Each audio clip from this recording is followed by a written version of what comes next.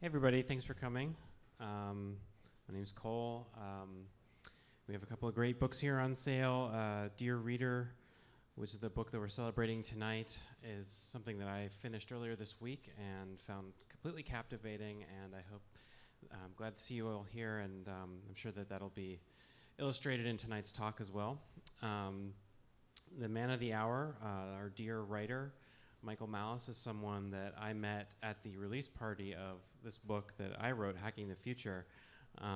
We got to know each other because he spent the entire night chatting up my mother, who was visiting New York for the first time.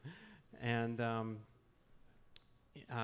what I understand, Michael, being Soviet-born, basically wanted to learn more about what his parents went through growing up under Soviet rule, and decided to take a trip to North Korea.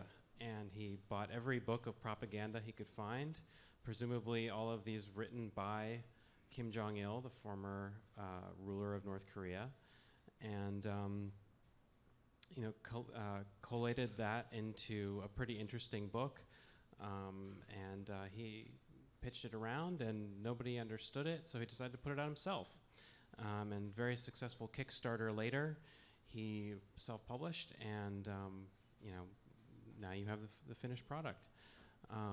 Michael has been not ghostwritten, I've made that mistake before, co-written. His name appears on the cover of the book, so that means he's a co-author. He is a co-author of several books. He has written alongside UFC champion Matt Hughes. He's written for the comedian D.L. Hughley and musician Bret Michaels, who a lot of you might know better as a reality TV star. So he decided to turn his attention to someone who could realistically be called the most mysterious man in the world up until his death a few years back.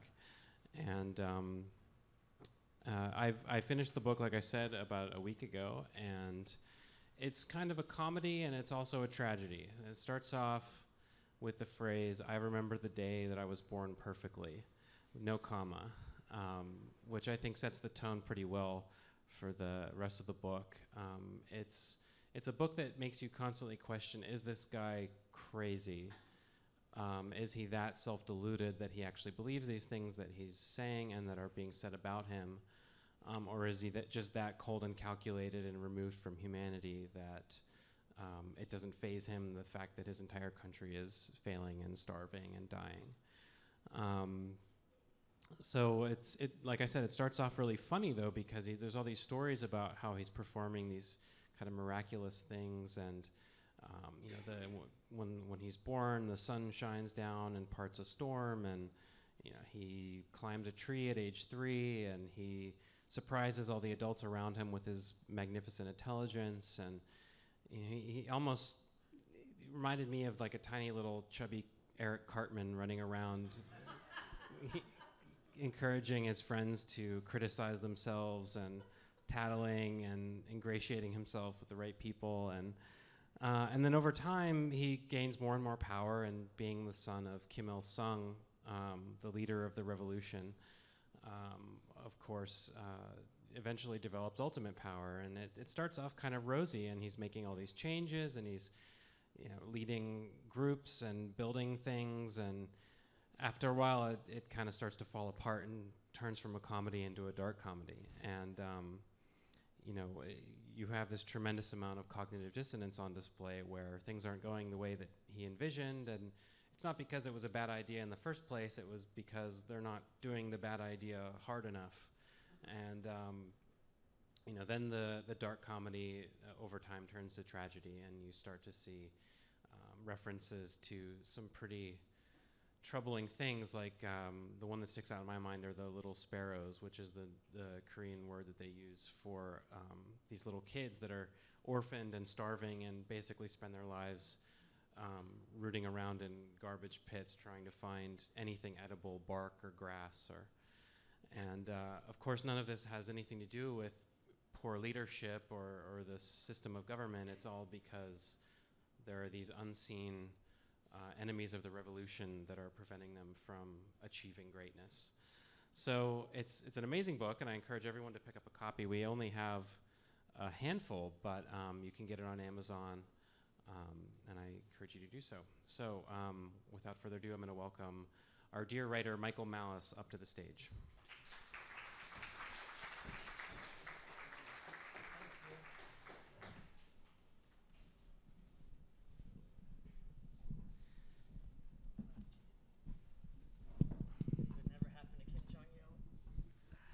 Okay.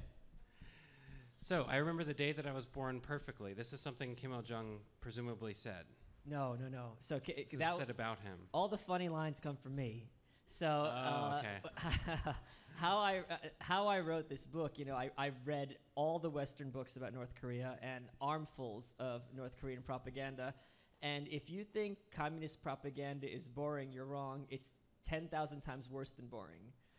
Because boring, you can kind of grit your teeth and get through it. And these stories are almost designed to kill the consciousness of the reader and eliminate critical thought. So I had to, make it humorous, make it compelling, make it interesting. So there are these little bits of wit, but he is not a very witty figure at all.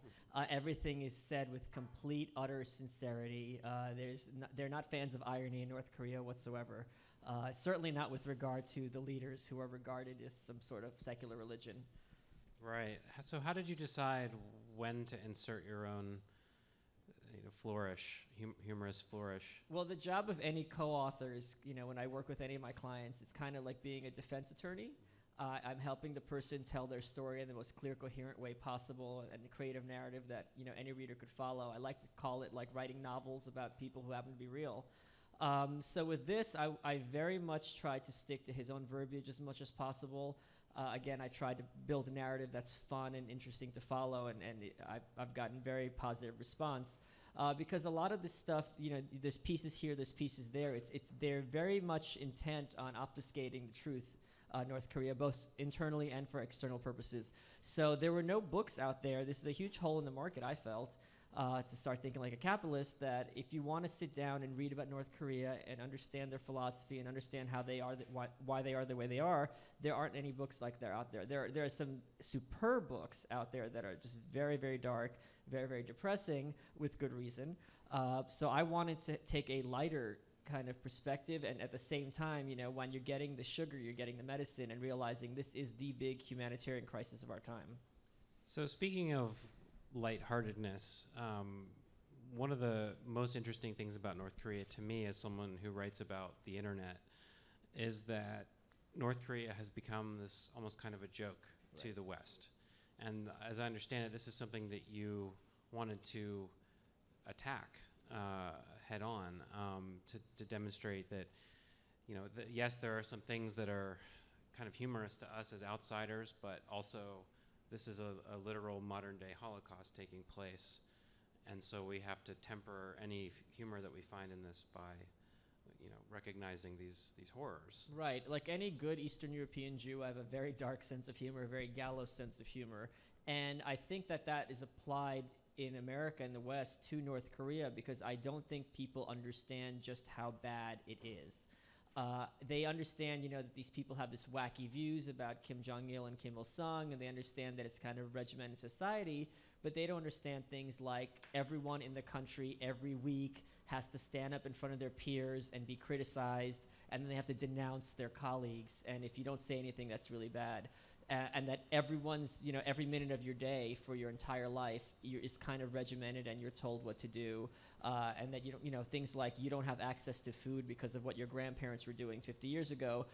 Little moments like this, people don't realize just how dark and this regime really is. So when they laugh, I would hope they're laughing from an informed place as opposed to laughing at a sideshow. Mm-hmm. It's almost kind of genius when you take a step back and look at the mechanisms. I thought you were going to talk about me. Okay. Sorry. the mechanisms by which the regime prevented any sort of dissent. When you're punished, it's not just you being punished. It's 3 generations. It's your family gets sent to the Enlightenment camp. Right.